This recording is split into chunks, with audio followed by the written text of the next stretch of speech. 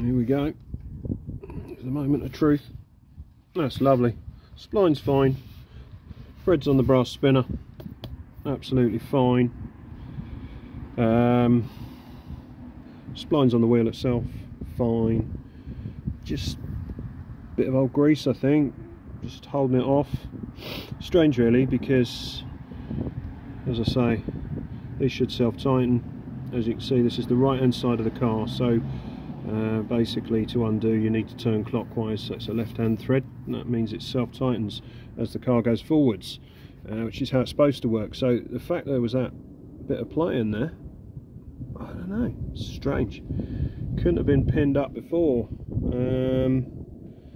Actually, I don't know, last to have this wheel off, can't remember whether it was the Morgan Specialist or me. Anyway, that needed nipping up. I'll check all the spinners, I'll go around and check everything, but that's 100% fine. That was a bit of a worry at one point, but that was obviously part of the rattle at the back, as was the separated damper, as was the high level brake light, which is there. That's now sorted. May not even have any rattles, who knows?